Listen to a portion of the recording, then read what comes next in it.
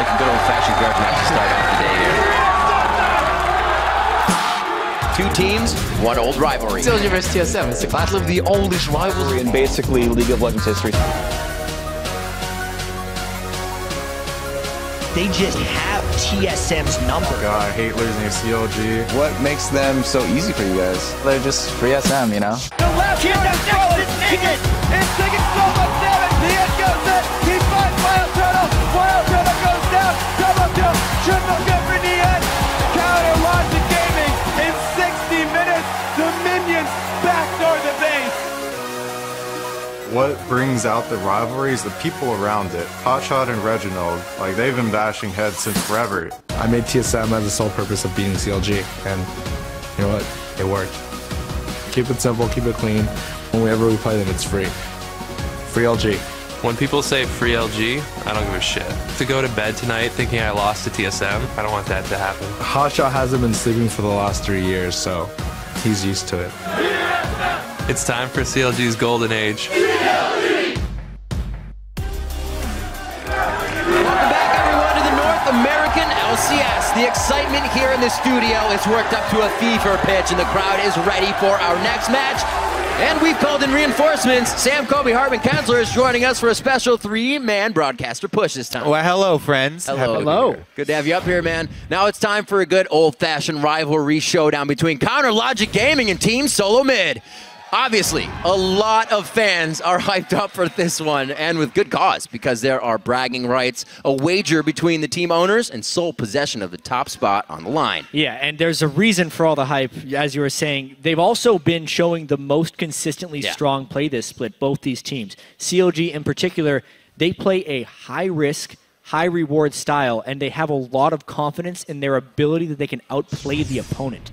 They've also shown in some of their games that they can claw back from some early game mistakes, but they haven't necessarily shown that they can win under pressure yet. Yeah, I mean, the game that we just saw from them yesterday is definitely an example of that. But it also showed a couple of cracks, which are a little bit worrisome for CLG. You know, TSM, the classic way that they would beat CLG in this rivalry is through a strong laning phase and then transition that into 5-on-5 solid team fights. CLG lost straight up. They got outplayed in the laning phase yesterday, so they're definitely going to have to patch this up. TSM are looking really strong as well. Bjergsen in the mid lane obviously is their go-to strategy, but Wild Turtle as well, stepping up big for the team. And that's a problem for TSM if he's not no.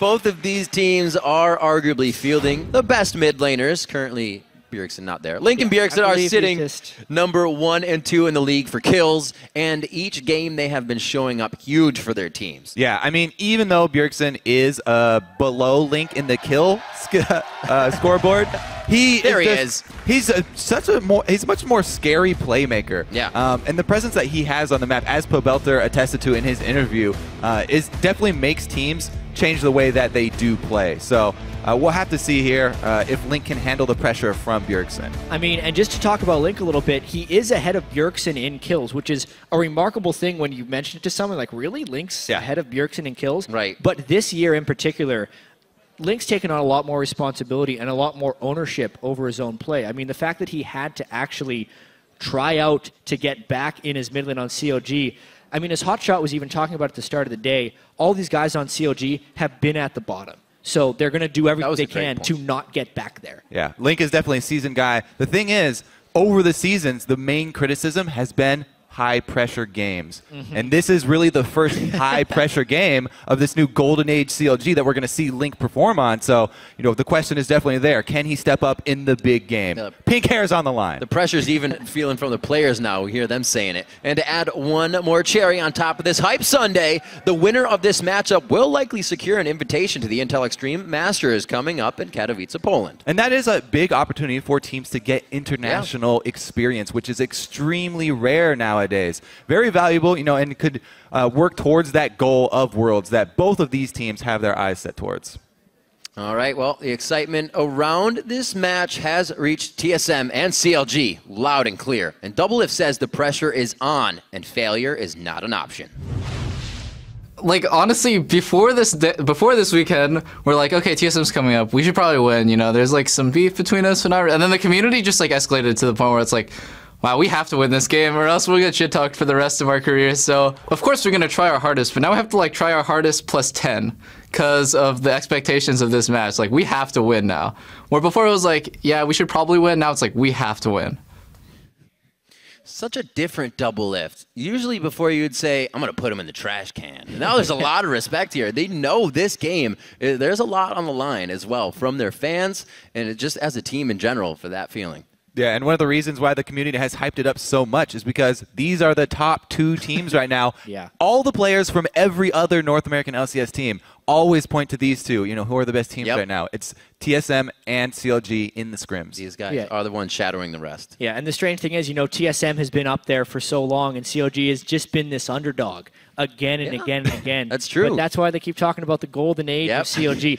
Maybe they found the right formula this time. Scar is coach, everyone a little bit seasoned, so they're not going to slack off because they know what it's like. I mean, these guys, Afromu, Link, Doublelift, we're down 0-2 to Curse Academy in the promotion tournament. 1 game of being knocked out of the LCS last split. So there's a lot that they've been running back from. And, I mean, now you're just wondering how high can they go? Well, the way that you do start a golden age in Civilization, at least, is happiness. And the fans have been happy for CLG for the entire split. We'll have to see if the extra 20% production and culture actually will help them out. Maybe they get more minions streaming out of the base. We'll find out. Only if they buy the ZZ Rot portal. We can only find out if we get the match underway. So let's go with a quick roster rundown. On the blue side, it's Counter Logic Gaming. That's Scion Spartan in the top lane. It's Smithy in the jungle. Link in mid. Doublelift at 80 carry. And Afromu on support. And on the red side, it is Team Solo mid. Dyrus in the top lane. Santorin in the jungle. A lot of fans too. Bjergsen making his appearance in mid lane. He's Wild back. Turtle and 80 carry. And Lustboy on support. He's back. He just couldn't figure out which way the USB went. So he's like, this actually isn't USB. I'm going to need a new one. So the strength for TSM coming out here, like you guys are saying, I feel like is obviously there for Bjergsen. But what we've been seeing for Logic Gaming, I think, is teamwork that makes those plays. So if that teamwork, I feel like that can surmount one guy's super pro plays right now. But Bjergsen has been coming out big. He is the Titan of mid lane right now on top. And we'll see if Link can shut him down. If he doesn't, that's the power Bjergsen has. It spreads to the rest of his lanes. And we really wonder how much this is going to be about picks and bans as well. Kobe and I were talking a lot about this. As far as 80 carry picks, they're almost identical. They've pretty much played the exact same 80 carries with 1 extra game on Caitlyn for Doublelift and 1 game on Graves for Wild Turtle. Those guys are the same. Where the champion pools differ and where a lot of this game could be decided is in the mid lane. Champion select here.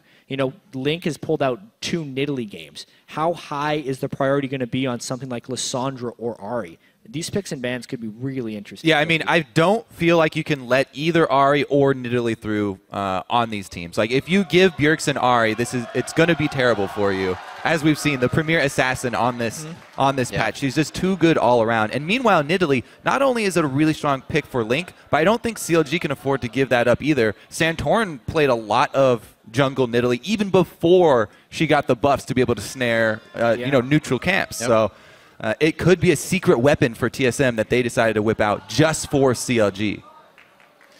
Well, these guys, they spoke about it on the desk earlier, Reginald and Hotshot, that the competition has been since the early days of trying to get rank 1. So there's a lot of pressure going into getting those high priority picks to make sure this game is safe and keep their part of the rivalry strong. Team Solo Mid has had quite a good pick and ban phase. Some people have said about CLGs that they're getting a little cocky or could get themselves some picks that aren't actually going to work in their composition with what they try. The thing with CLG and Champion Select is they are more willing than other teams to let some of the power picks through, and they have proven that they've been able to beat them. I mean, the Jarvan Gnar, they can give up on sometimes and it doesn't necessarily matter. That was kind of an overhyped synergy of champions, as we've seen with some results here in the North American LCS. Yeah, I think the thing is CLG give up very specific combos. You know, Kassadin, Link is very confident of playing against Kassadin, and then they have a plan in mind to play against something like that, take advantage of his lack of wave clear or the Gnar thing, working around his bar. But let's jump in and see what the bans start out, as everyone is on pins and needles. What will be the focus? I'm figuring we'll see a Nidalee down here. Maybe some junglers as well. First ban to come out is Xerath, so the mid lane, we figured there'd be a lot of focus on it, and the first ban goes to it. They might just they might leave Ahri up and force TSM to ban it. Like, there's a chance CLG would just be willing to first pick it. They would, and then they're trying to ban away Bjergsen's backups. It's just, he has such a big champion pool. Already with a top lane ban, now that was one of the things that I thought might, go through picks and bans between CLG and TSM. There's so many viable, really strong top laners now with Rumble, Lissandra, and Gnar, and Maokai, all very popular among the teams at the moment. Yeah, and I've also seen them share champions too. The fact that, they both played Sion, they're both Lissandra, I'm sure they can both play Maokai. Also, Morgana is another shared champion amongst these guys. It's the most played champion for both Lustboy and Afromu. It makes TSM's bans, to me, a little bit strange. Well, I think they're really just going with what they've seen have a really big impact for CLG. Zion Spartan, the game that sticks out in your mind is their dive on Zion Spartan. He's on this Rumble. He turns around, gets the double kill. Afromu on the bindings. Everybody has had that imprinted on their mind. And then Link with Nidalee. So TSM's bans, to me, are just, these are probably... They're not targeted at anybody specifically, obviously, but they're just the biggest playmakers that stand out when you think of the CLG team this season. And I totally agree with that. But... Lissandra is the 100% win rate champion. In North America thus far. On top of that, Lissandra's really good against Ahri. Yeah, the lockdown. She tries to dash in. No. Lissandra can just stop her dead in her tracks. Although, let's see if Bjergsen can work around that. That's some power picks on both sides, obviously, because they target ban pretty heavily here. Yeah, and it is all about, whoever gets the first CC to land in that matchup, too. True. Ahri, if you control vision well enough, can do the exact same thing to Lissandra. I was actually thinking more Zion Spartan's going to top lane that, and it's the team fight counter more so. But yeah, if Ahri's played well and you get the charm on Lissandra, it doesn't matter. We've seen so many of them, get locked down and not be able to get off any of those invulnerabilities. Yep. We saw Lissandra last game paired with a Vi. Something Smithy has put his hands on, and we'll see if he does it once again. That combination was pretty deadly, and it gives them opportunities for picks. Something CLG loves, something Afromu can be a huge proponent of if the rest of the team can't. And Afromu has been making some plays. He even drew a ban out here. Yeah, the other thing about, Lissandra Vi combo, it's very easy to execute. All you have to do is have everyone on the same page before the team fight starts. They pick a target, and the target doesn't get to do anything. Nothing at all. Pretty much. Some speed possibly to come in here for Wild Turtle. Bjergsen already has his Ahri, so you were talking about that Sion and the Lissandra, Jad. It's going to be a Sion and Lissandra. Oh, yeah. Now, the thing about picking up Sivir here, I really like that for Wild Turtle. You want as many spell shields as you can when you're facing Vi. And when you're facing Vi and Lissandra, it's pretty much the most defensive AD carry to go with here. Even though she doesn't have a dash, dashes don't save you versus those two. Nope, not at all. We saw that last game. Flashes being blown and still the connect happening in the engage. So TSM's composition pretty much sits on the field now. They have a support to grab. So it looks like they wanted to get all their lanes. I mean, CLG might try and do a double AD here, says they do have Lissandra potential in the top lane, but against a Sion, it's so easy to stack armor, it might be really dangerous. They completely decide their composition with these last two picks and the style they want to play. Yeah, and especially with Sivir getting taken away, I'm always really scared. Even though they do have Janna for, the peel and the extra speed. Lissandra mid. Lissandra mid, Corki for a bit of the AP as well. And we have a Gnar for the top lane, actually, for Zion Spartan to come in this game. So, Corki pick after Sivir. I think there is a high chance of a lane swap for CLG, especially because they do have Gnar, who has that range form and can utilize it as well. Interesting level 1 expected. Not only possibility of lane swap here, but also Sion on one team always makes things that much more interesting. Oh, man. Hey, Mata said Gnar support was one of the best, right? It could happen, man. He did. Bring it on. He did say that. The truth is under question. And he could be locked in here. Actually, didn't even notice the little one made her way through bans here against Team Solo Mid and Chronologic Gaming in this one. And it might just be locked in by Lustboy. Yeah, I mean, the most interesting thing about this is Lustboy's actually only played 3 supports. He's played Janna and Morgana almost exclusively because they themselves ban Morg, COD to Janna. The Annie makes sense both from a comfort perspective and from a team comp perspective, needing to just go in. I mean, there's a lot of people online that are worried with all the hype around this game. It's going to be the longest, slowest, lowest kill TSM CLG game in history. With all the hype? That's unlikely with these team compositions because there's not much disengage outside of the Janna and a lot of engage. There's definitely a lot here, especially for TSM locking in that Annie for Lustboy. Now, the thing that is only a little bit curious to me, I really thought that CLG were going to go with a Kalista late pick since they took Vi and Lissandra so early. And Doublelift is a huge fan of that champion. But going with the Corki instead, adding that mid-game power spike, really want to work off the Trinity Force because that's where a lot of the plays are being made on the current state of the game. Very interesting pickup. Does anything on TSM side, Kobe, tell you why that Kalista may not have been picked up on the side of CLG? I like her working around Sion as the front tank, and I also like her against Jarvan. So the only thing I don't like is against Ahri, because you're dashing away with your auto attacks, and Ahri is basically taking all your health, dashing again and again. Yeah. Yeah! Logo Scar. Second time's a charm.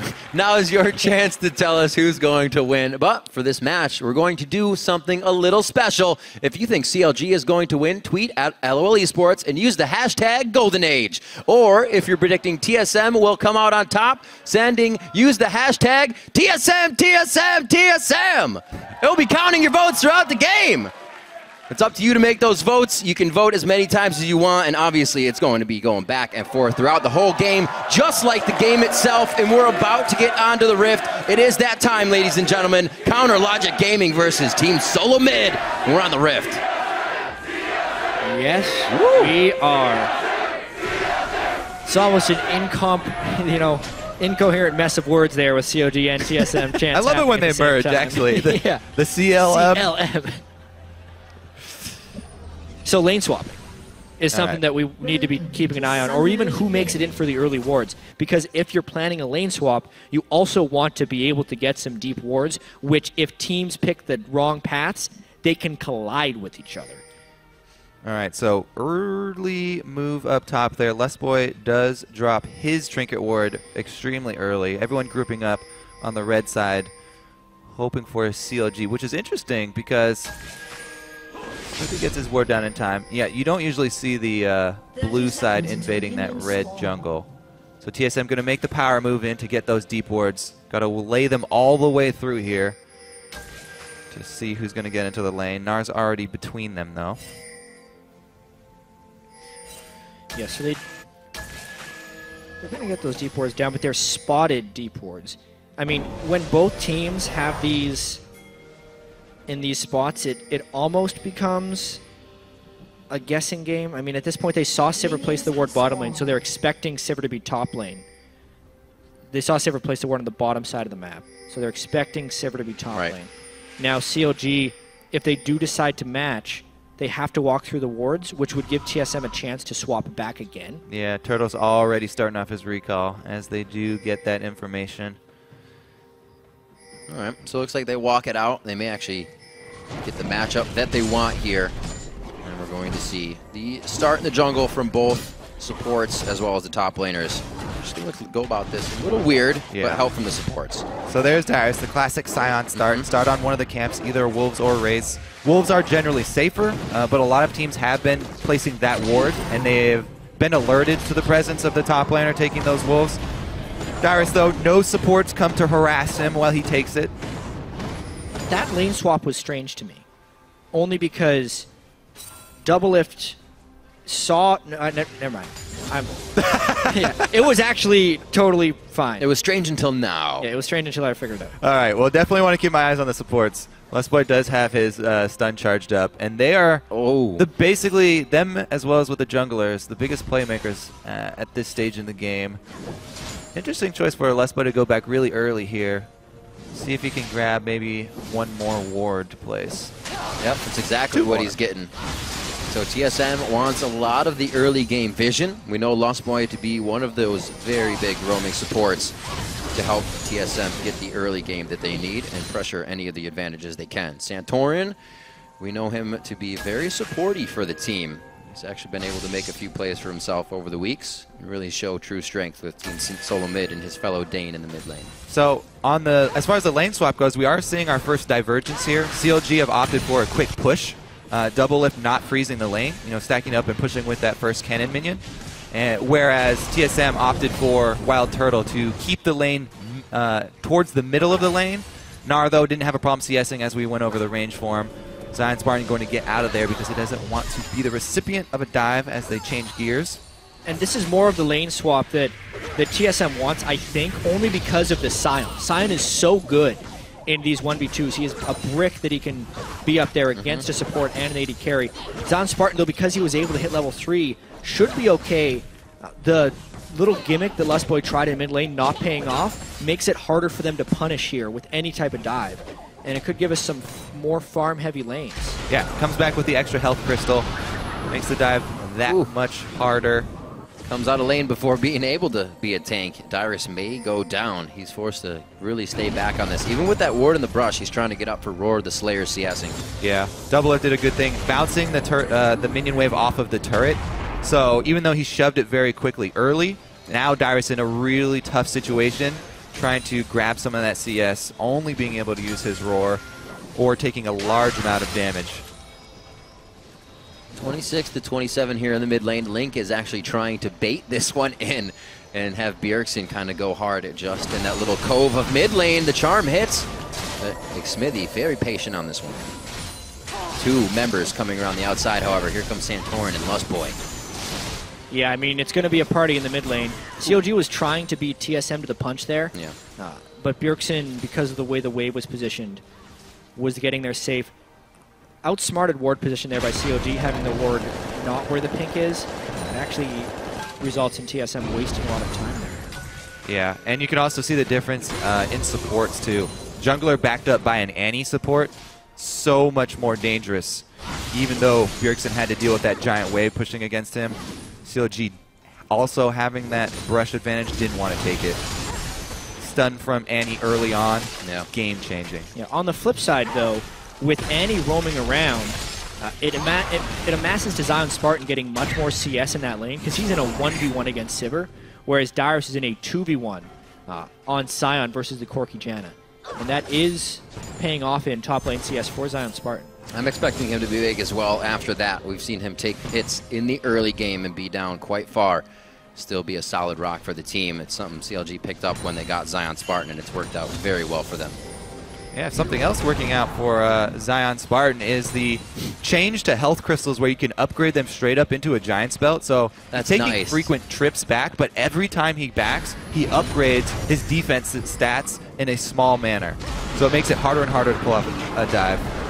Oh, it could be first blood for Doublelift. A few more shots. They're under the turret, and he does get the kill, but it's going to be Afromu that secures it with the auto.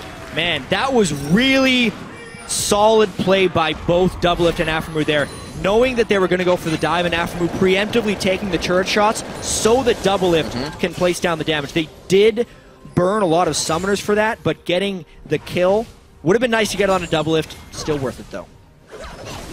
Here comes Smithy, going to try and answer. Does have the Raptor buff, so he knows there's no ward. But Lustboy just holds on to his stun charge, so especially when you're facing a level 6 Sivir, really difficult to make much happen in that bottom lane, and he goes straight back to farming. So, see if there's any pressure on Santorin to make some moves now, knowing something already happened in the top lane. Doublelift getting a kill on his first Corki play of the season. I think he's going to be able to play real strong with that one. Good clear by Smithy on the pick. Something I have to note, I was looking at the wards killed stat that we have, and Smithy has killed 14 more wards than any other jungler in the NALCS. By far the best vision denial of any jungler. The next closest was Santorin, 40 behind him. Smithy's killed 111, and I believe Santorin has killed 71. So the two best junglers at vision denial, but Smithy, the ward killing master. Woo. And I think a lot of that does come from what jungler you're playing, because a lot of the junglers that go with the Trailblazer Smite Raptor buff pretty much on cooldown, so they get really high ward clearing numbers, whereas people who go with the Lee Sins or the Jarvins and get the extra slow from Stalkers, bit lower on that score. Zion, though, with that Gnar in the lane swap, was able to use the range very effectively, and he'll take his CS lead into the 1v1 with Dyrus now. not having too much trouble. There's the stun. Going to be the Gnar to the wall. He actually flips him back. Oh, didn't get the Gnar stun in the wall. Zion has the ult. Yeah, he just missed it off the edge. Nice try, though. Aggression from Zion gets control of the lane. Looking good for CLG so far. 8 minutes in. Doublelift with that kill as they swap back to the bottom lane. Now have a bit of power against Wild Turtle and Lustboy, but still have to be afraid of the level 6. Not too soon, though. Lustboy is actually only level 3 from this early game roam, so things could go wrong down here. First thing, too, we see some early vision from CLG, starting to move that vision line up in the blue side jungle. Man, Dyrus. So aggressive. Oh, if he just stood in front of him. Then he would have been stunned to the turret, but it may have gotten him. To talk a little bit more about this, when TSM has beaten CLG historically, it's been laning phase. Right. Oh, actually, that's a fight. That goes on to Bjergsen. They're able to lock him down. This is what CLG has done throughout this split, is find single picks around the map. Bjergsen just gets out with his ultimate there. And that's that vision I was just talking about. CLG placed this first preliminary line inside the blue side jungle. They use it. They don't kill Bjergsen, but they took him so low and took out the Spirit Rush that they still have control. Wild Turtle gets himself into a sticky situation there. Ultimate to get out. Now that's 2 ults used in defense by Team Solo Mid while trying to protect their own jungle. Bjergsen very low, could be making a risky decision to come in here. The team is, however, backing from the fight. That teleport from Zion called everything off for TSM. Link was blown up, yet CLG still pushed in on that one because of the teleport coming in from Zion Spartan. That could be the dragon, but it's going to get Dyrus back in the game a little bit. He really needed that, too. I mean, Dyrus had to use his teleport constantly to get back to lane because of the well-played way that CLG handled the early lane swap, utilizing Gnar and Lustboy going for more roaming influence on Annie rather than 2 versus 1. Yeah, and I have to get back to the point before all the action happened of TSM historically beating CLG when they can outlane them. But in this split in particular, CLG has been laning better than TSM. The CS differential at 10 across the board from CLG is higher than that of TSM. Wild Turtle in particular hasn't really differentiated themselves from opponent AD carries, and we're kind of seeing it again here in a couple of the lanes, bottom lane and top lane. The only thing that is not holding true, and the TSM is doing this game, is Bjergsen winning that mid lane, 98 CS already. Yeah, back to that mid lane once again for TSM. Lustboy and Santorin coming to supplement the vision for Bjergsen. Spirit Rush back up. They're going to have to look to their star mid laner. Got to make plays. We've seen Bjergsen by now have solo kills in his lane. That hasn't occurred this time, so he's still looking to get going. That doesn't mean he's not going to get a triple kill coming up in this next fight. Looking to go for the Morello Namacon in his build. Might actually have beams coming out with the build so far for Link. He's got to make sure to get a little bit of magic resist, just because of the all-in threat. Too much explosion. So the ward's pushed up now for TSM, showing Pinks a little ahead of where they can defend them, but that means they're feeling good about the pressure they have, as well as a few forward wards down behind that dragon. Right now, it's all about focus as we watch Nard out, Zion Spartan. Go ahead and ward. Won't be too much fight against Dyrus in this top lane, but like we said, he was able to just get back somewhat, match the CS of Zion Spartan here, so things might go a little bit better for him. We are slowly approaching that point for Trinity Force double lift, though. CLG moving in one more piece for him, and they can actually bring that Corki's power over to the mid lane and try and push in Bjergsen, make use of these rockets. An incredibly close fan vote, too, here. And a close game. Fans holding back. 200 gold separates these two. And TSM has actually been a team to forego early Dragon on multiple occasions. They don't really care that much about it because they want to get the farm on their team, maybe get turrets, and then take the map with vision control. This time, though, CLG was able to take the dragon without really giving up much. Yes, Link did die in the blue side jungle, and they gave Dyrus a little bit of farm, but it was no turrets and no huge amount of farm to an individual. Doesn't want to fully go on the fight. Doesn't have all the vision he needs, but now seeing Zion Spartan gnaw out with that aggression, they are going to try to use this to their advantage as soon as it wears off. He is going to be cooked and served up. Baby Gnar. Santorin waiting for the flag and drag. The baby Gnar indeed. It's adorable, but he still goes down.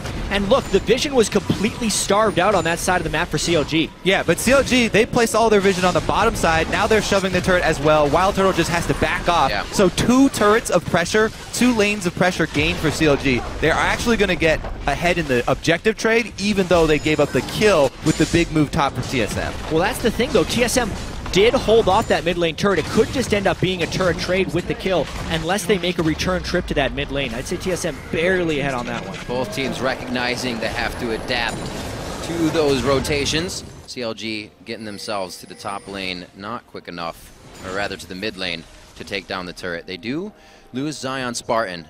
So TSM is making their plays and trying to grab more advantages. Now through kills, 2-1, still behind in gold just a little bit. All right. So much ward coverage here from CLG on the bottom side, though. You can see why they're hovering around this bottom side and taking most of their fights around here, because they don't want anyone to get picked off by Bjergsen. Really, the threat from TSM here is somebody gets caught out of position. Not only do you have Spirit Rush, but you have Sivir-boosted team to pick off anybody else after the initial catch.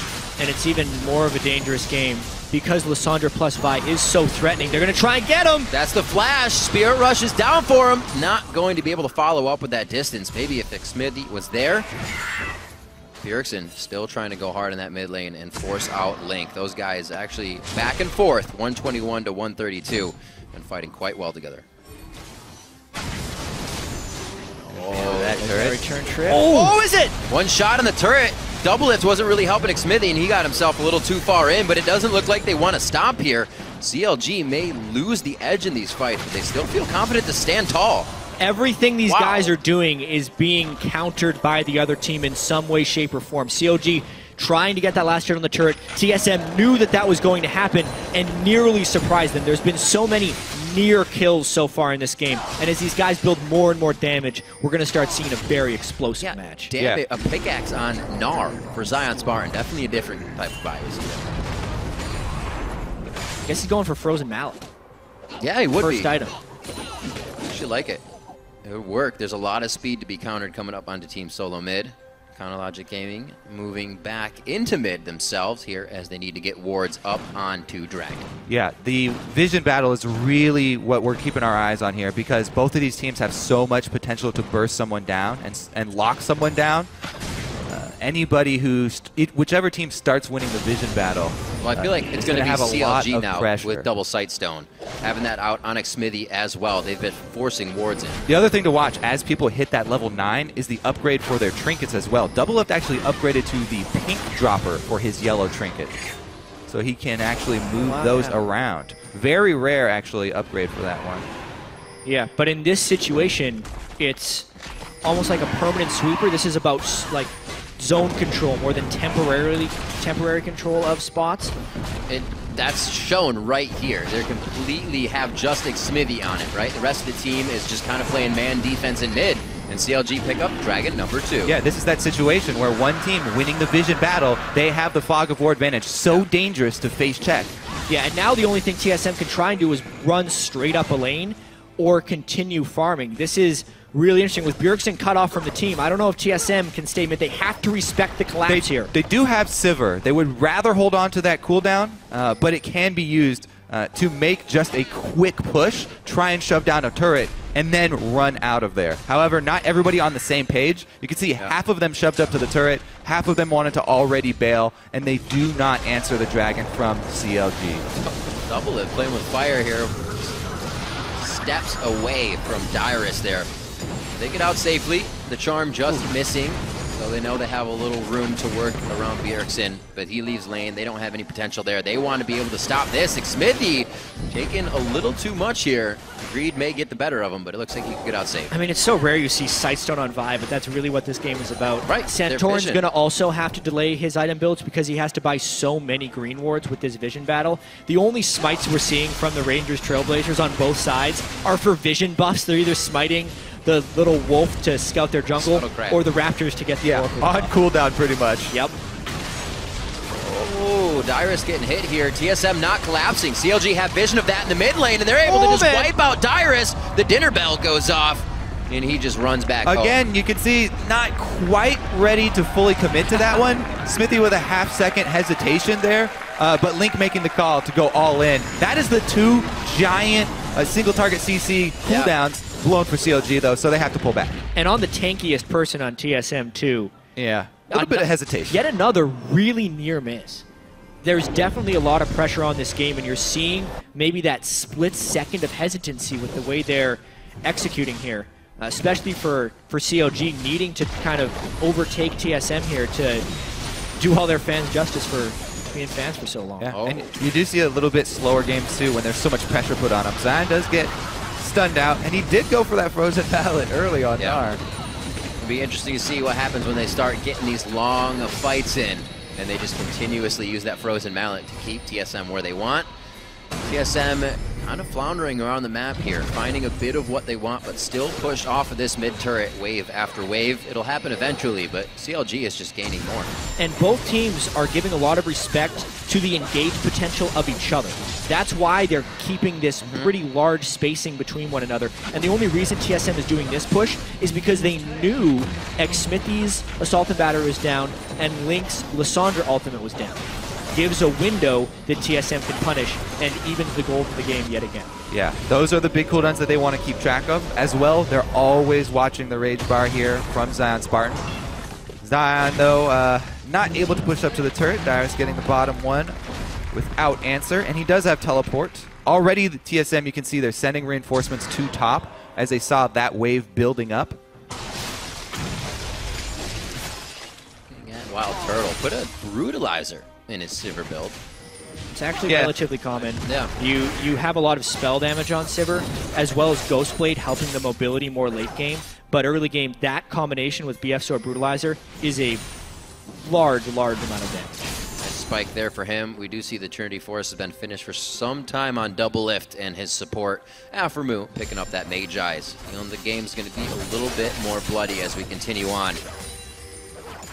CLG still trying to dictate as much as they can. Retreating would put them in a full line of wards for TSM, but if you look now on TSM's side, they don't have any vision of CLG, so this is where it gets scary. They're going to have to be very careful of how they approach any of this Fog of War. Yeah, the top one, that last outer turret standing. You can see even Dyrus on Sion taking the long way around. Doesn't want to get ambushed. They're consistently pinging out every single person that shows up on the mini-map too, trying to keep tabs of everybody on the map, just to figure out where that 3 versus 1 is going to come from. Dyrus a little bit slow, though. Bringing even more backup this time. Oh, jeez. Aframu taking the turret once again. He remembers what this is like, and it's just going to take a few more shots. They nicely, again, dive top turret to find a kill on Dyrus. And once again, it's CLG prepping the area that they're going to fight in with tons of vision. Yeah. All these wards dropped on the top side. They swing everybody up there through the true side that they know they have pink wards already laid down. And they blocked the ultimate on Sion that time to avoid his retreat. Another attempt at killing Dyrus that was successful here. TSM needed to make a move to counter that, but they were caught sleeping there. They were all kind of recalling in base, not having the waves where they wanted them, and they'd already taken that middle turret, so it was much more dangerous for them to make anything happen. Now we're at 3 turrets to 3, which is the mark of a very even game. Well, let's see who can sway it first. A bit of it is swayed by Double Lift's CS, and then equaled by Bjergsen as he is also beating his lane. Those are actually the top 2 CSers of the North American LCS right now, with Double Lift being number 1. So why not CLG versus TSM? It's fitting. 30 seconds on the Dragon. Dyrus' teleport is up. He didn't have to get back to lane with that, so they could attempt something here, but it would be very scary. CLG has had a lockdown on these fights, and they may lock down Bjergsen once more. The charm stopped the Vault Breaker. That won't stop the Assault and Battery, but they choose not to. Bjergsen's ultimate being down is really critical here. CLG can continue the Dragon pressure, and if they get number 3, that starts forcing TSM to respect the 5 Dragons. It's really that third one that will start the race if CLG can complete that. With no Ahri ultimate, I wonder if TSM just has to concede this. Time and time again, we see Bjergsen using his ult in defense, and Wild Turtle doing it as well. This is 3rd Dragon, though. They really don't want to give up the speed. Dyrus does have his teleport. Looks like TSM trying to gain position here. Look at the flank from Lissandro, though. He could come in right behind TSM. It's because of Lissandra's positioning here by Link that I think TSM did not go in there. Having no sight on Lissandra made it far too dangerous to go That in. and Meganar. Oh, Lust Boy just on the edge. Zion Spartan trying to bring down the house. Hits him with the toss. He's going to take a bit of damage on this. Lust Boy's forced to flash that time. And it looks like Counterlogic Gaming is going to try to actually react to set up defense on a top turret. Great job by TSM to go tops or mid to top here and get something out of losing that dragon. Now, the early dragons, everybody's on the same page. People are fine with giving those up for turrets. Okay. But as you get to this point in the game, the third one, you start to worry a bit, especially when speed is so important in this matchup. Yeah. Well, it was the amount of 3 dragons that TSM, oh man, going in. CLG, don't know if they fully wanted that one. Xmithy got blown up immediately, and Double Lift is kind of hanging on the backside, missing a rocket there. Link almost getting out of this with a boomerang just on the edge, and he does. Double Lift way too close to the fight. TSM turns back hard. Is Zion Spartan big enough to carry the entire team the rest of the way through? He misses the boulder toss. Wild Turtle is all out of speed ups, all out of steroids. Zion Spartan on cooldown for the throw, but he should have it back up in time. The spell shield comes out, but Turtle's still going to fight valiantly for one more kill. He can't get it, and CLG come up big on the fight. And the fight just kind of appeared out of nowhere. They ran into each other, I think, in a lapse of vision control. After so much planning, they just clash. And boy, was it a close fight with CLG barely coming out ahead, as they have in most engagements thus far. Such a crazy fight. Beautifully done. Yeah, and all that TSM, Bjergsen and Dyrus peeling off from that very early, all that they got. Oh! He has all. Ooh! Just a split second away. All that they got done was one ward there. See that again, look at that. Inside jungle. Shifts in the night. So maybe Smithy thought Dyrus was there, but everyone else on TSM was behind the wall, and Smithy gets instantly blown up there. And then the zoning here from Link. Aphromoo comes in to save him right when he comes out of his own ultimate and barely saves him. This would easily be the turning point. That was pretty much single-digit HP right there. Yep. Even with Double It on the front line.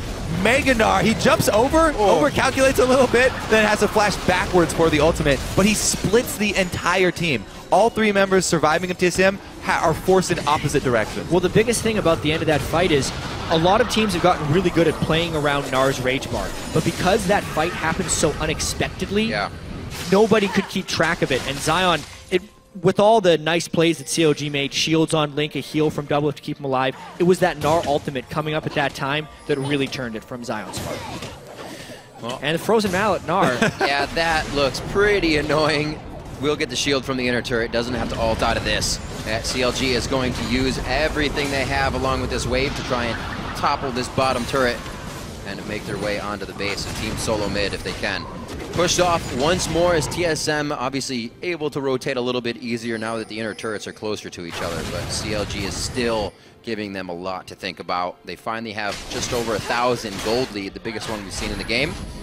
See if they can stretch that a little bit more. It's now up to Team Solo Mid to start making plays. It's really the first time, other than their loss to Team 8, we've seen them on the back foot here. Yeah, big item threshold is on the horizon for CLG, as Link already has the biggest component of his Zanya's purchased.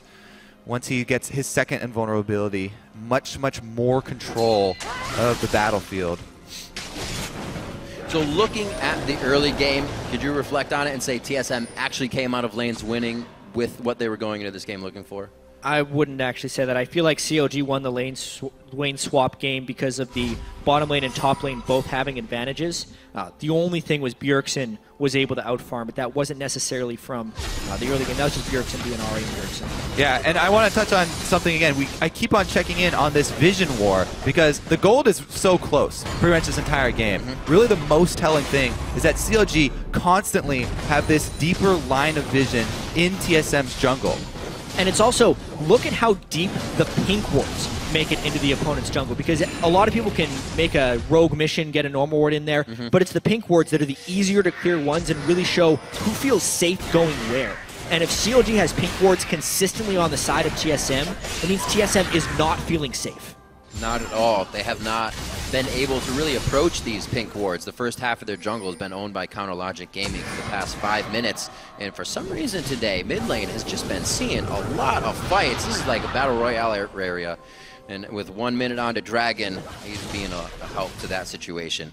Bjergsen with blue, not being denied that this game. So the play is possibly still made from him if they can get this fight to go in their favor. But not a regular game from him either at 0-0 and 3. Yep, Bjergsen hasn't been able to make those charms connect. So many we've seen just grazed right by double lift, which could have been big plays. But really, once again, it's CLG. Big play. Oh, charmed him. Oh, it wasn't double lift, but it was Aframu that time, Kobe. Link's there by himself. The teleport's coming in on both sides, and we're going to get some more fight going on here. Wild Turtle's going to get popped. It's back and forth now as they start trading retribution kills for each other. That's Lustboy going down, but he did get Tibbers out, so he was able to help with the DPS. They start to back off of the fight, and it's a 3-for-2. And even with the catch onto Aframu, it's still a close fight afterwards. That's 2 fights in a row now where someone from CLG has died immediately at the start. This time was a little bit more important with no Monsoon to clear away, and the Dragon is live. That's the critical thing here. TSM, though, not confident to go in since double lift is such high health. That's really, really worrisome for TSM because CLG have stacked up their dragons so quickly. They have been taking those on cooldown. 3 already. Number 4 would put that extra pressure of CLG, and with their vision control and a 4th dragon, they would easily be able to draw TSM into the fog of war. So they really don't want to give this one up. Dyrus trying to keep them off of it. There's such explosive fights too. Dyrus, though, he can't do much but try and delay damage onto him instead of the dragon. This is going to be close. The fight is approaching. Even if they get the dragon, I think we see a fight. Dyrus doing his damnedest to pull them off of it. The dragon does go over. Number 4 to Counter Logic Gaming, but is the fight something TSM can capitalize? Hopped over the wall, and they're left waiting with nothing. Ooh, that puts TSM on notice. It is so difficult for TSM now. All of the things that do not show up in the gold charts, the dragons, the vision, everything going against TSM here. They really need to get a good pick. It shows how much has changed between these two teams, but CLG is the one with 4 dragons coming into this one. It's Frozen Mallet, though. There's no escape without burning ults or flashes. This is what he was looking for with that buy. That's the ult again, used defensively by Bjergsen. The other thing that's not showing up in the gold is the 15-stack Medjay Afro on Janet. Slowly creeping up without anyone noticing. 15 pages in the book. It's 5, so that's he had 10, and then he died. But it will creep if they win another fight. Hey, they get the dragon. Like you said, Jat, the 5th dragon looms over the head of Team Solo Mid. They are now... It's the Vision War, too. What a bold play. They already have 4 dragons. Right into the Baron. Counter Logic Gaming putting their foot down here in a pedal to the metal at 31 minutes. They look to take Baron completely uncontested as they have their dragons. And TSM, again, left coming up a little short. 1 step faster by CLG, and it's TSM that has the Sivir to make everyone run faster. So it's not been their game quite. They need to try and get some type of turret push going, but without vision control, and because they have to respect that Lissandra initiation, and because Zion Spartan's Gnar has been pushing people around, they're just getting all the important things and close team fights. We talked a lot about what would happen in the mid lane. Well, Bjergsen is getting going. CLG and their teamwork really coming up on top of this one. Able to control the map, do what they need to do, and push the wards forward while guarding them at the same time to keep the advantages. Here already inside TSM's jungle, ready to take more. They have no worries about these waves to be pushed. Mid's already there, and now looking for bottom with the map objective free of Baron and Dragon down. Yep, outer turrets next on the menu, definitely here for CLG. Baron-empowered recalls allow double lift to get back and finish up a Quicksilver Sash for himself, too. So even if the charm lands now on the AD carry, double lift has answers. And the dynamic of the game really changes with Baron buffing 4 dragons on CLG. It's no longer a close battle of wits here. It's TSM playing from behind and hoping for a really favorable fight. It's now more important than ever that Bjergsen gets the right kind of charm, or that they can stop Lissandra from doing Lissandra things. If he can actually get Link's Lissandra with the Mikhails not quite being done on Aframu yet, that would be the way TSM can make it back into this one. He is just one item off of that Mikhail's recipe, so this fight's going to be done without. Oh, the turret going down.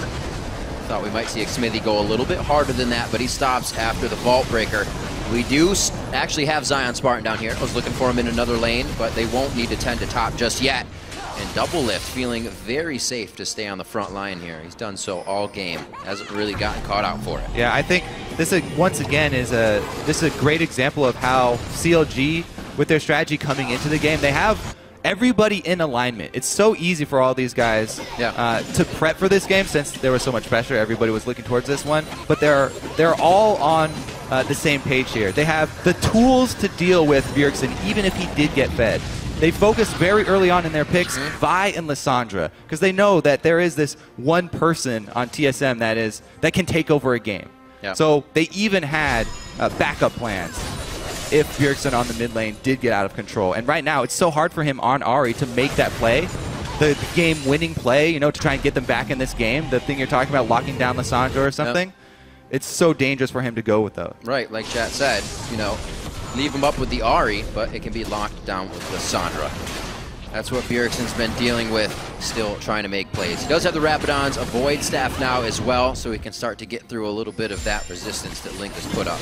And now 1 minute and 30 seconds until the all-important 5th Dragon would respawn for CLG if they can get this. But for once, they don't have impeccable vision control here at the Dragon.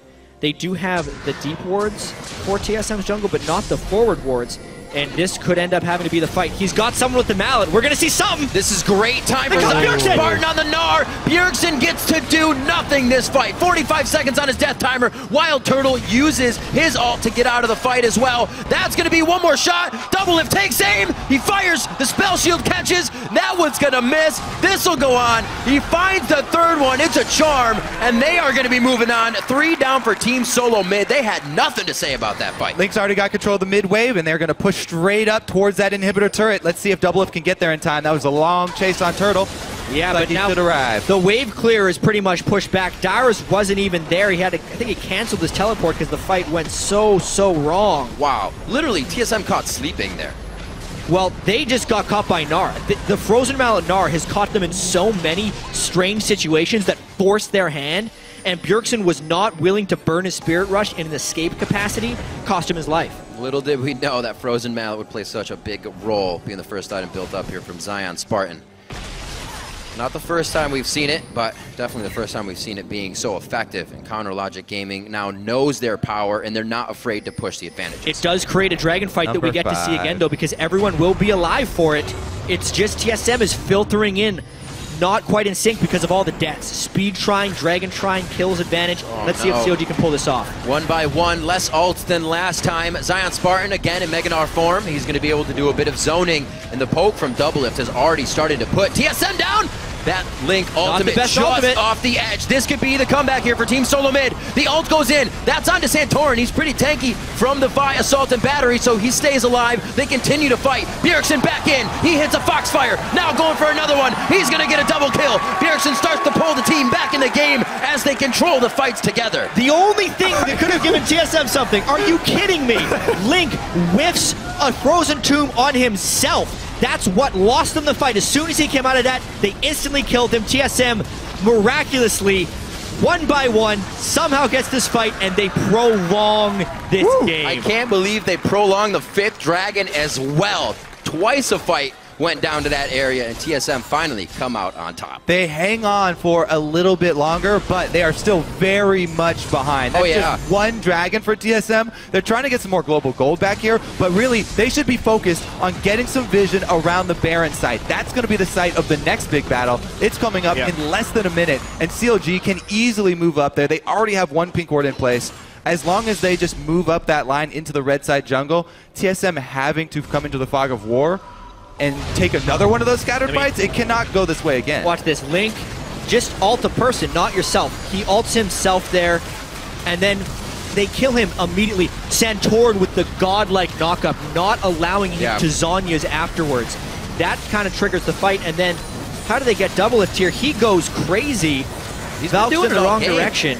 I mean, everything The only misplays that Link and Double have made in this game were in the same fight. And they dumped a lot of their cooldowns and damage into Dyrus at the very beginning, too. They caught him out, Sion just soaking up so much from CLG, and he didn't even go down in the end. He was a beast. Right after that, we saw Team Solo Mid take bottom turret. Wild Turtle sprinted to top, got himself a BF sword, now trying to finish up that Bloodthirster to stick with Double Lift in these fights, who's also got himself the Scimitar now, so he can get more damage in. Bjergsen! Once again, no, he gets out with Spear Rush. Xmithie's way too deep for the team to save him.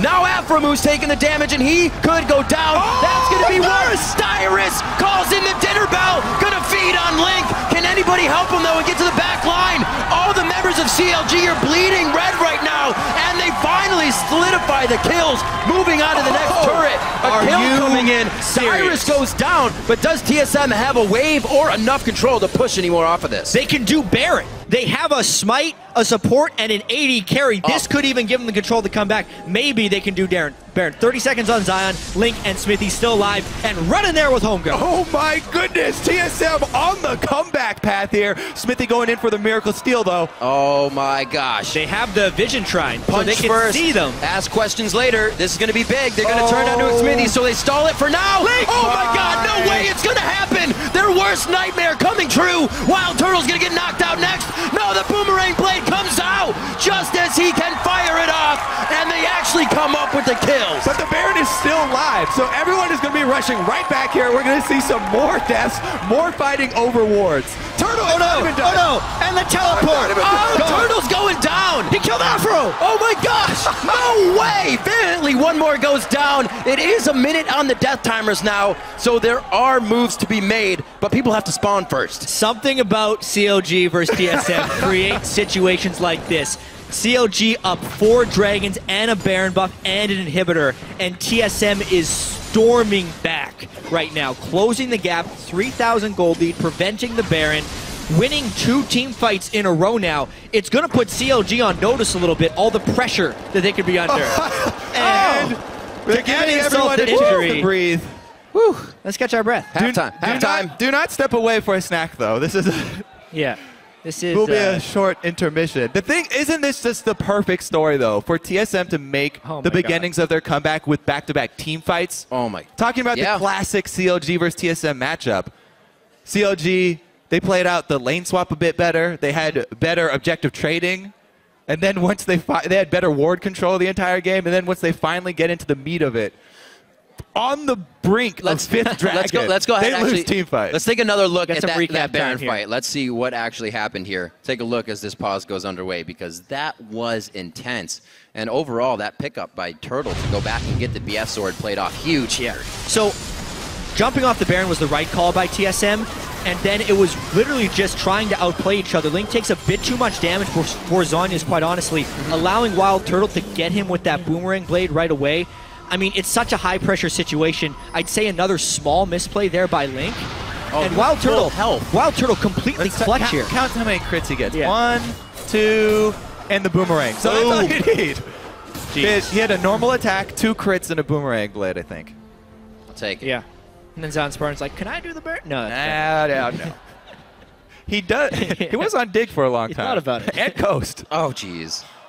Had to, didn't you? Yeah. I guess so. So Dyrus, we'll get you guys an update on his technical issue as soon as we can. 40 minutes in right now. So the longest CLG versus TSM game on record was at that MOG in the 2013 season. It was 1 hour and 54 seconds long. That was the one that ended with the triple kill on the base and the minions killing TSM's Nexus. I'm going to go out on a limb and say we will not reach that mark. But we want to. I think you're right. The way this game is going, you can see the pace of this game is continually accelerating. It was such a low-kill, strategic-type game until the 5th Dragon started forcing action. CLG finally took a fight, or TSM finally took a fight against CLG and were able to win one, but now the pace continues to accelerate. Every time that Dragon is up, it's the risk of a 5th one. With a downed inhibitor on one side, if CLG gets another Baron, that's also the game. There's so many things going against TSM right now. And the thing in this situation, it was TSM that had no choices. They had to go face check. They had to go fight this 5th dragon. It was CLG with all the cards. They had ward coverage. They had dragon stacks. They had time on their hands. But TSM forced the issue, create enough chaos that they've clawed their way right back into it. And just thinking about the late game team compositions too, the Corki is falling off pretty hard. Mercurial Scimitar, no Last Whisper. He's not doing the Sorcerer Shoes magic damage build. Lissandra is the burst damage, but after that, not as much. The sustained damage that TSM has with this really farmed Wild Turtle Sivir now could potentially overtake CLG if they can hold on across these next Dragons and Barons. And Sivir is the champion that thrives in that chaos. All right, getting Dyrus all suited up, and it does look like we're going to be good to go on this one. He is back to working form. So we're still waiting for Aphromoo to come back here. Like Jat said, we're at 40 minutes, and a lot is going to be dictated by the next spawn of that dragon. It went down recently, so you're going to have to hold your breath until then. It may have to be about the Baron. Baron indeed. Ward's going down. Whoa, they just straight up started. Wild Turtle, because of the death timers, they can start this right away. This is smart by CLG, but it can be stolen. The carries of TSM are too far away. I think TSM actually has to give this up. A 50-50 is still a very scary thing to put in the hands of any team, but it is 100%. CLGs, they take Baron. It's good to see they're not shook by what has just happened. They are not kind of sitting back and saying, oh man, we can't do anything. Yeah. They go straight for something. Aphromoo cutting off all options. Right. Not even the possibility for Santorin to jump in there. Nice knockback. I think it was smart of TSM to not go for the steal, though. Yeah. Knowing that a Baron buff can end the game with empowered minions. Well. If you give up that kill and you put yourself in the death chamber for 70 seconds, it would be the game. But something TSM had no call against makes it an even better call by CLG. Now, the CLG call right now should be shove up mid to put pressure on this exposed inhibitor to prep for Dragon. Because 5th Dragon always is on the table. Every time it comes back up, the pressure never dies down in a game like this. Once you reach this point, that factor is always going to be there. So, CLG with the Baron buff. Can they create an extra advantage up the mid lane? Well, they're doing exactly what you wanted them to here, Kobe, but I mean, what you do against a team with Baron buff is you try and fight them. TSM wanted that flank initiation. It all depends how much poke piercing he can get. Gnar. Yeah, if they can wait out these 15 seconds, TSM might be able to find a fight. That is technically a very big play. Dyrus actually taking it with Gnar. This should be a point they're backing off of. Only 15 seconds they have to wait, and then it could be very much theirs with a better advantage. Smithy is getting seen out on this, and they're going to go ahead and back. So TSM is definitely able to hold their own now as CLG approaches in these fights. 20 seconds on to Dragon. Get ready, everybody. It's going to get bloody. This has to be contested here. And Dyrus doing the same thing already to start this one out. Just walking in, trying to cause trouble. And Zion should not be able to build up his rage bar because he is exhausted from the last transformation. Gives TSM a pretty big... It'll take a long time. And division control isn't really there from TSM because the crab is distracting Xmithy. They're just giving up the vision control, but they do get the speed shrine. Oh, double. This is crazy right now, guys. Very interesting ring around the rosy at Dragon here. Doesn't look like either team wants to fight unless it's a 100% for sure initiation. So they're just going to dance it out. A little spread out here for CLG, but they can all close onto the fight very fast with the composition they put together.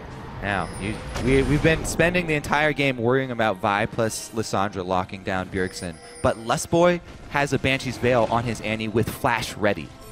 This Annie can single-handedly lock up CLG long enough for Sivir to absolutely shred them. And they have everybody on the team. Charm lands! Talisman of Ascension. The ultimate to go in. Xmithy flashes out. That actually does not kill him with the ult from Santorin, but he's still stuck in Cataclysm. Zion Spartan with a 4-man ultimate, but he's now left alone. Where's the DPS coming from? Link now enters the fight. There's the Zanyas. Do they have the focus now to take him out? He still has the tomb to go down on. Already used it, actually. So he goes down. Double lift somehow in the middle of the fight again, and he goes down. Team Solo Mid has easily just put this in their favor. That's 3 kills, but nobody on TSM died. They might ignore the Dragon and try and win the game. They're going straight down the mid lane, Jat. Bottom lane is getting actually pinged out here. Wild Turtle may want to stop or do something. Yeah, hit the darn turret. Need a D-man call on this one. That's going to go down. Now they're on to the inhibitor. They also stop 5th Dragon with this if they even have to go back for it. They have 40 seconds on 3 members to keep going for Nexus turrets if they want. This would be a miracle defense here. I don't think there's any way CLG stops this one. They're trying to cut off the minions, but there's too many people on TSM, and Darius is too tanky. An absolutely amazing turn of events. Now CLG has one last-ditch effort to go for broke. TSM is just too strong. They own CLG's base here, but they don't have the minions. The focus is on the CLG. They're doing that perfectly. Now to the Nexus. It's open. It's up to 50% after being down all game. Team Solo Mid persevere, and they take down Counter Logic Gaming. Coming back from the brink of 5 dragons. Down 4 dragons, down kills, down a Baron, down an inhibitor, but not down the game. This is why we always bring up the playmaking ability of Bjergsen. They look to their star player, he finds the charm, and Lustboy with the follow-up. Also, Santorin dropping the Cataclysm and immediately flashing out, leaving Gnar in there. Zion had to flash to separate himself from CLG, even though he got his Gnar ultimate off, too far away, no damage to follow up. Whoa. Some sighs of relief there. The fans approaching the stage to throw out high fives for the hard-fought win from Team Solo Mid. And Darius just living in it. Such a comeback by TSM. Wow. But at the same time, such a hard pill to swallow for CLG and CLG fans. They were on the brink of taking down TSM there. In strong fashion. In strong fashion. But honestly, some misplays by Link. And the tried and true Link performs and performs until the pressure's on. It's almost like the pressure fell off of him and he became too free in that one fight around Dragon for the 5th Dragon. Going in before necessary, ulting himself, catching nothing, and then Doublelift just fell off late game on Corki. Oh, we all know the results of this as well. The wager of pink hair. Oh no. Hotshot GG. Now have some pink hair. What a hard-fought game on both sides. 8-8 throughout the regular season in games across the splits, and now it's 9-8. TSM has the playoffs against CLG, but the regular season's games, they now go in favor of TSM. Great game. That was awesome. Ooh. The hype was matched. I think it was matched. Yeah. Everybody got the game. I guess so. The CLG fans didn't get the game that they wanted, but we got a game. We absolutely They did got a for game. like the first 35 minutes. So they have to. Everybody wins. Isn't that being a CLG fan though?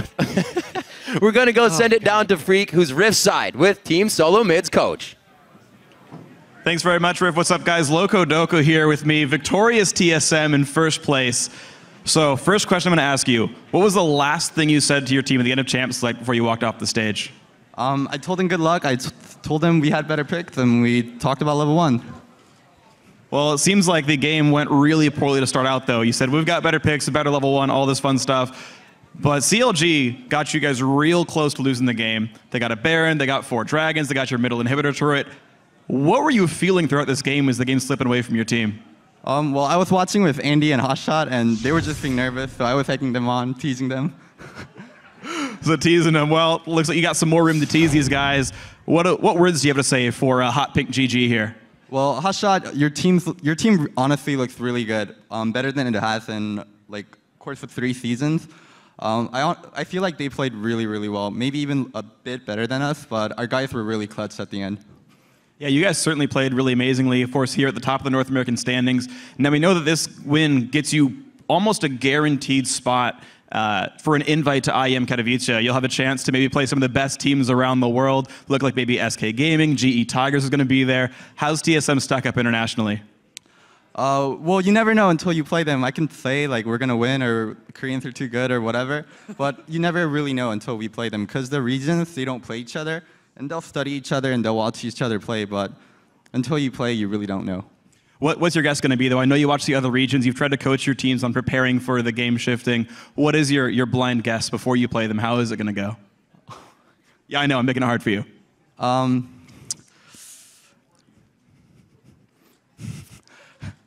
Let's say we'll do well. You guys are going to do well. Very diplomatic answer, Loco Doco. Guys, congratulations on first place right now. Thank you very much for your time. For now, they're going to throw it back to the guys in the caster desk.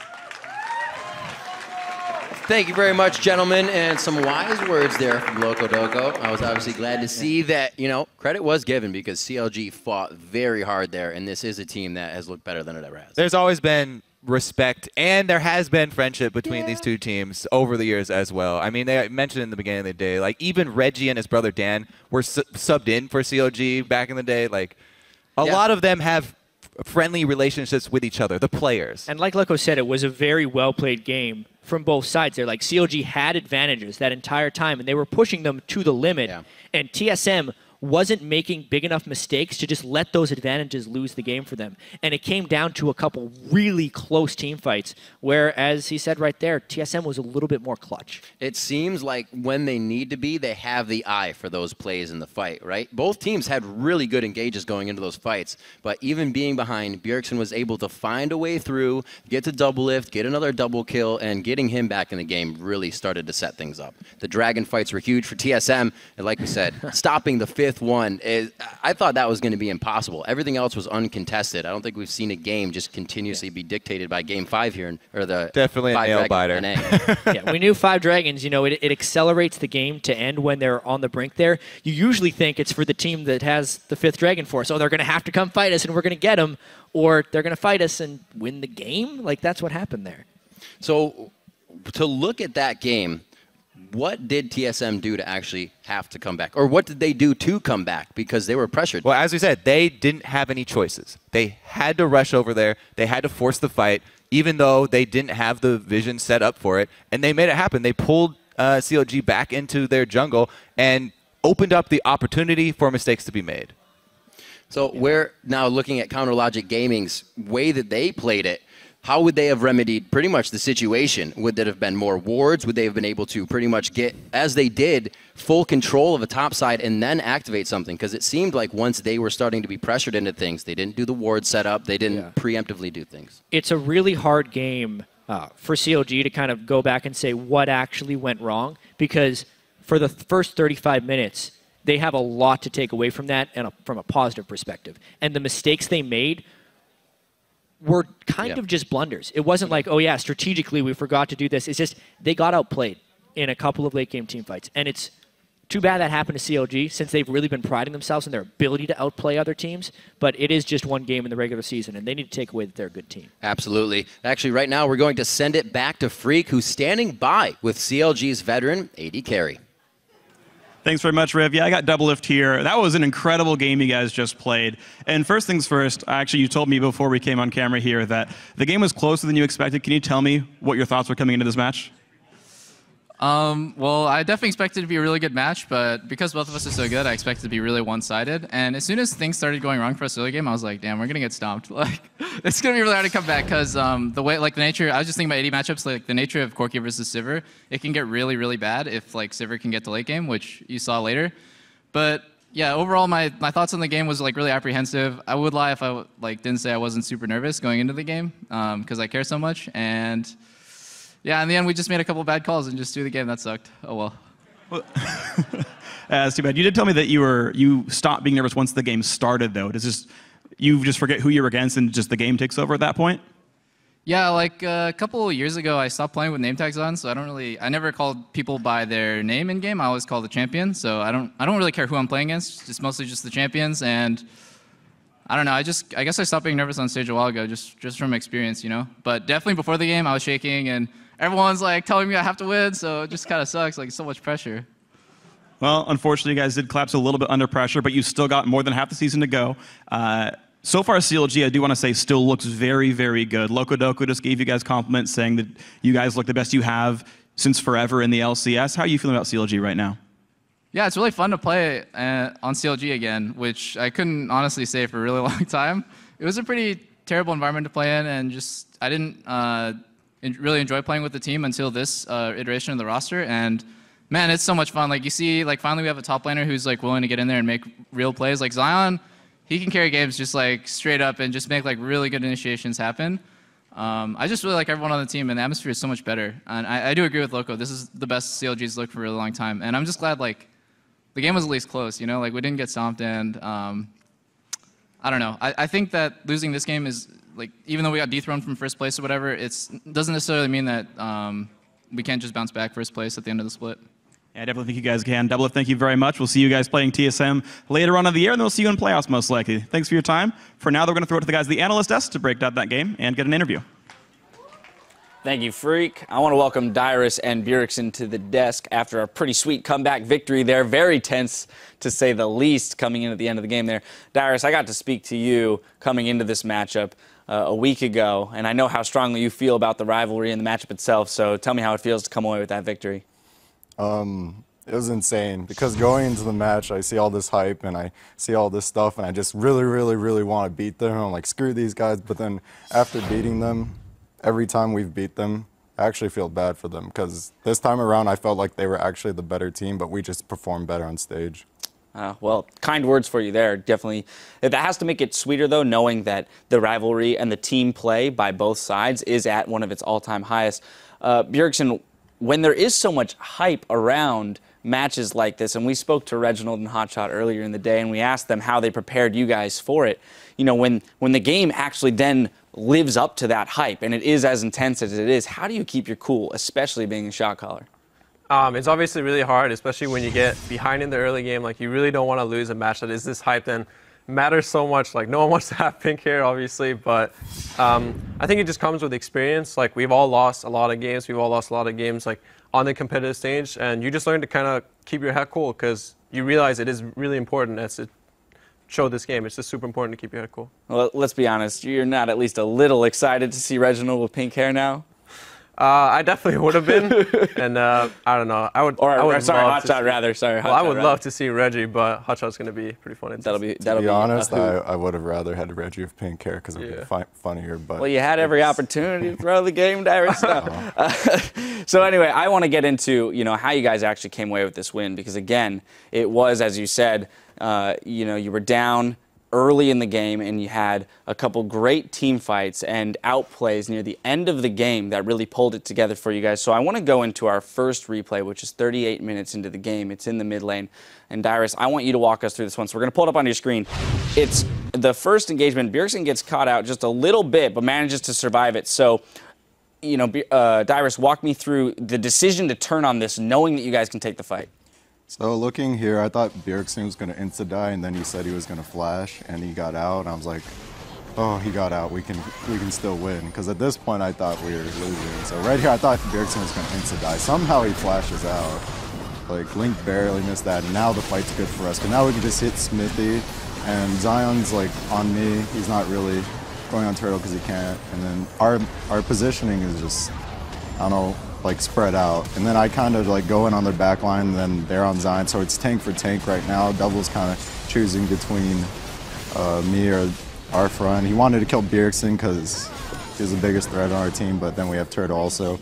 Then right here at the end, you don't see it, but I just die, and then it makes the game even closer. Right, well, yeah, soon after that, there was the whole Baron fiasco for about, like, 4 minutes where the teams are just trading kills while Turtle had some pretty stellar outplays there individually. Bjergsen, the mid lane was a huge matchup here, and we spoke about it a lot going into the matchup, just between you and Link being two top performers in the mid lane. And there has been so much discussion about things falling on your shoulders. How do you feel that matchup in this game played out between you and Link specifically? I think it played out pretty evenly. We put some jungle pressure early, and then when Vi got the level 6, they put a lot of jungle pressure. So I think it was just the matchup is very even, and we both have very even amount of jungle and support distribution when we come in and help. So I think it was just a pretty even lane overall. Not really too much action, and it was really just about the team fights. Now, one other small thing about Champions just is the fact that Lissandra coming into this game was 100% win rate in the LCS, 10-0. You guys handed Lissandra her first loss. So going into Champion Select, though, and I'm sure you guys have some idea of the statistics that roll around champion picks, why were you so comfortable handing over a champion like that? It's mostly just that we get the trade-off. We get Ahri, which is obviously also a really, really strong champion on this patch. So we feel like Ahri is definitely at the same level of Lissandra.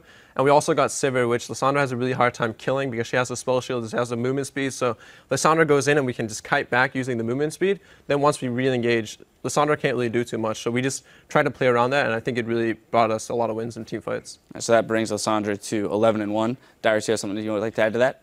So I felt like the picks were still really even, but what really brought us to the end of the game was deciding when to go in. For example, at Baron, we could have went in, suicided Santorin and maybe have gotten Baron, but then we didn't do that. We could have went in on Dragon at one time when it was like, there's a bunch of bad times we could have went in where we usually would have went in and lost, but I think our tolerance and, Bjergsen calls to like draw out towards the end of the game really brought us in. I do want to look at our second replay then, because it's specifically, I want to get your thoughts, Bjergsen, on where the calls came from. We're going to pull the final fight of the game up, because this was a very intense moment around the 5th dragon, knowing that you guys couldn't give it up. Walk me through, as the shot caller, where the decision came from to initiate when you did. We know Lissandra is off on the bottom side, and I get the charm on Xmithie, which just pretty much the fight just explodes after that.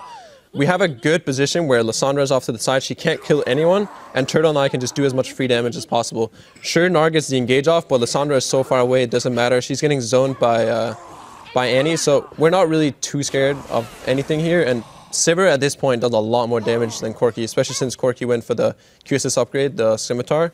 So at this point, our team fighting is just superior through comps, and we knew Lissandra wouldn't be able to do as much damage to us. Doublelift overchases a little bit, we get CCs on him and clean up the fight. Fabulously played out fight there. You guys are able to run down the mid lane, ward off the 2 defenders, take the victory. Dyrus, the fans have obviously played a big role in the rivalry and in TSM as an organization growing and evolving throughout the years. What do you have to say to them, and how much does it mean to have them behind you in times like this? So on behalf of TSM and everyone behind our organization, to all of you guys, the fans, we couldn't have done it without you. Every time you guys chant, every time you make that one sign, for example, at PAX, like just one sign saying TSM, like it's not only on like winning for ourselves, but it makes me play better wanting to win for you guys. And it becomes really personal in that kind of matter. And I just want to win for you guys and make you guys happy, make my teammates happy. And thank you very much. Well, this game lived up to the hype in all regards, and a huge congratulations on a hard-fought victory for you guys in securing that first place slot. Congratulations again. Thank you for joining me here on the desk. We've got to take a quick break, but after these messages, we'll head back into the action with Gravity versus Team Liquid.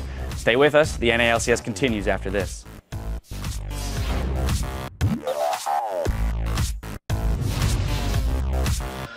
The Cena. Let's do it, boys. Yeah, boys. Holy shit, what was that? Drop my notebook. Almost getting out of this with a boomerang just on the edge. He does. Doublelift way too close to the fight. TSM turns back hard. I'm going. Nice. No.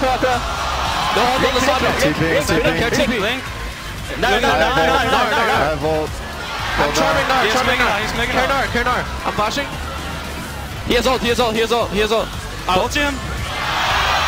Alright, Corki and Vi still alive. You guys need to kite them. We're fine. Can we go on this? Yeah, I want to walk up. Sign stop. I'm going on this? Yeah, go. What the hell? I can't move. Keep going. Turtle. This could be the comeback here for Team Solo Mid. The ult goes in. That's onto Santorin. He's pretty tanky from the Vi Assault and Battery, so he stays alive. They continue to fight. This is going to be big. They're going to turn onto Xmithie, so they stall it for now. Oh my god, no way it's going to happen. Their worst nightmare coming true. Wild Turtle's going to get knocked out next. No, the boomerang blade comes out just as he can fire it off. TSM is just too strong. They own CLG's base here, but they don't have the minions. The focus is on the CLG. They're doing that perfectly. Now to the Nexus after being down all game. Team Solo Mid persevere.